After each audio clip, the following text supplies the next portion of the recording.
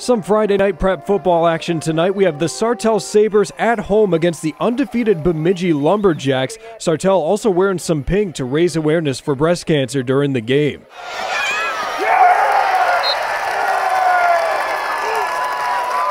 Wasting no time at all, the Sabres get a touchdown pass from their first offensive snap. A long touchdown catch and run by Jensen. That makes it a 7-0 game for the Sabres early on in the first quarter.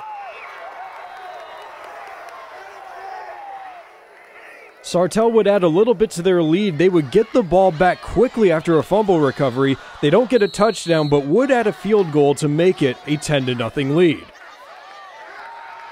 The Bemidji Lumberjacks would put together a good drive later on, scoring a touchdown run to complete it and making it a 10-7 game.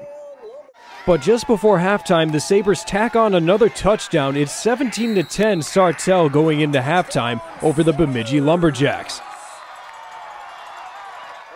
In the second half, the Lumberjacks would come out in a storm. They eventually would work up to a 31-24 lead by the end of the fourth quarter. Sartell tries to drive down the field one last time but cannot tie the game. Bemidji ultimately wins tonight with a final score of 31-24. Reporting from Sartell tonight, Dan DeBon, WJON Sports.